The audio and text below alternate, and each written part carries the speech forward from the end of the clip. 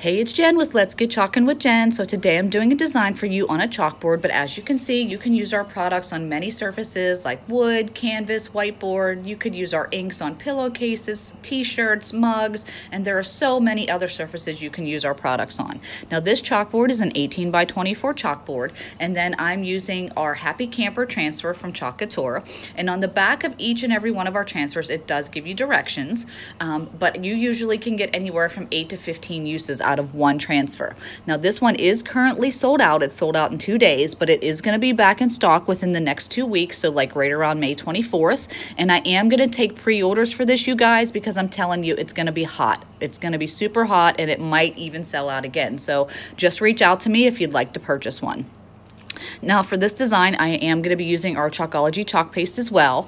All of our chalk paste is water soluble and semi-permanent. So it goes on as a liquid and then it dries as a solid. And then you can leave it that way, or if you want to make your designs permanent on any surface, you just need to seal it with a Krylon sealer.